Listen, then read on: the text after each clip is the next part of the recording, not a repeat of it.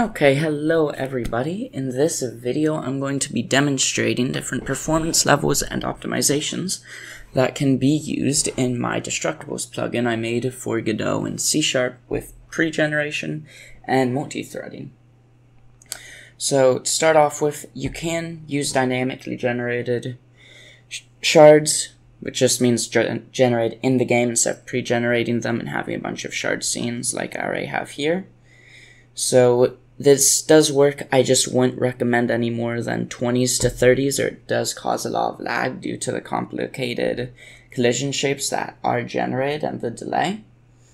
So to start off with, I have a standard 50 shard non-pre-generated mesh. You can see it's left empty.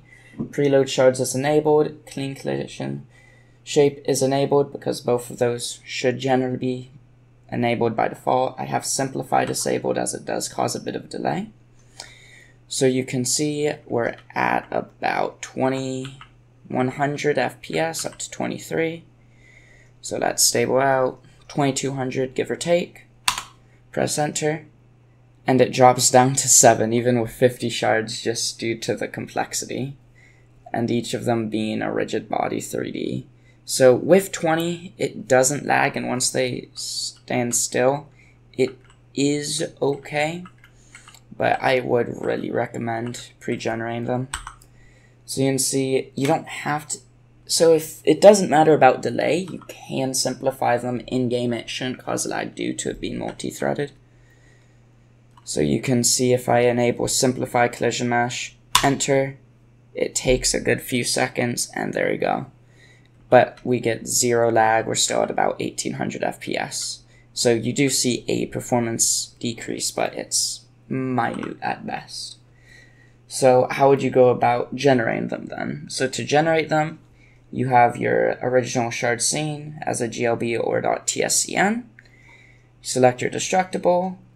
If you want the performance improvement, you need to enable simplify collision mesh. I'd recommend all of these be enabled. Set where you want to save, so I have it set to save here, and press the generate mesh button.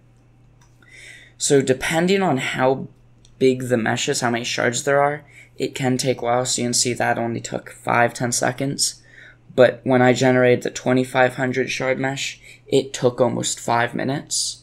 So you do just have to let it be. You can do other things in the background. It doesn't cause any lag while it's generating. It just does take a hot sec. And then once we have that, you can still leave the fragmented scene, and then just select scene, the newly generated shard scene that's pre-compiled.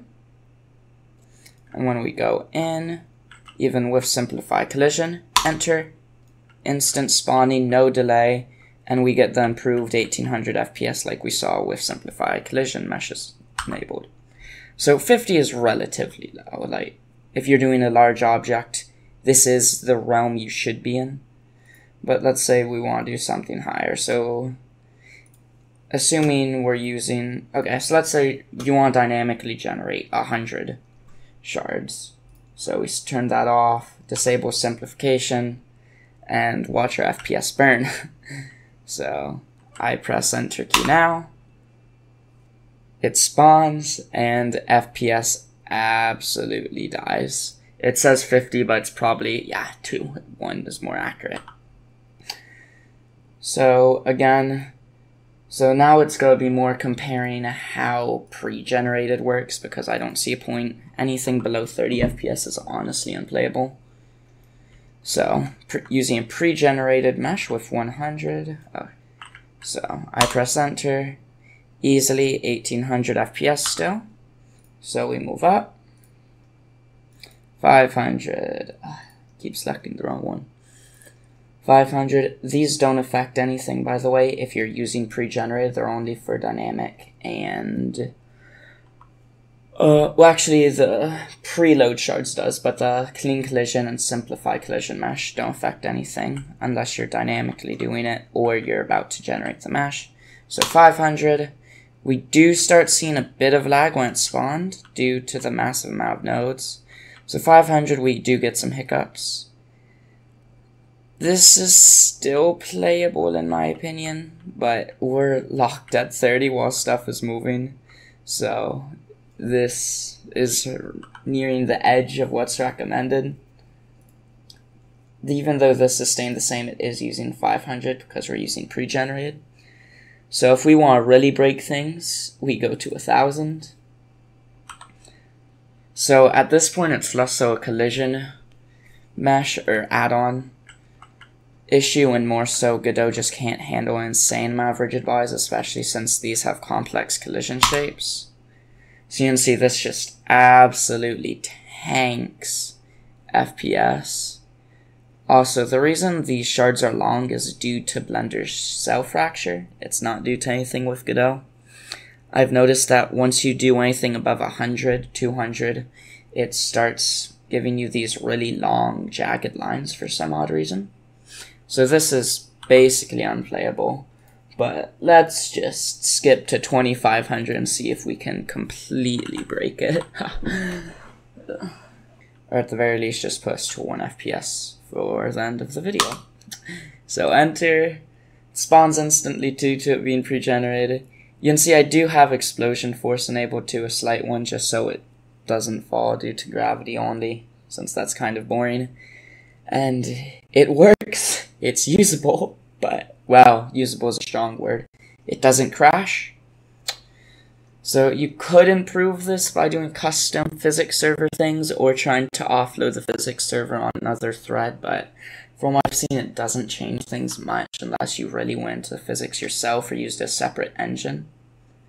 So if we want to see how that would run without the pre-generation, we can select 2500, but I mean, there's nowhere further to go down than 1 FPS. Other than crashing. And it did show up, although it took a solid 5-10 seconds. And it is completely broken, so about half FPS for game 2 with pre-generated and 1 without. Anyways, that's a quick example of performance you can expect. So anything up to 100 is fairly usable, probably up to 250. Anything higher than that, even with pre-generation, you're gonna start suffering a lot of lag just due to Godot's rigid body system not being the best performance-wise. Anyways, hope you enjoyed the video. Peace.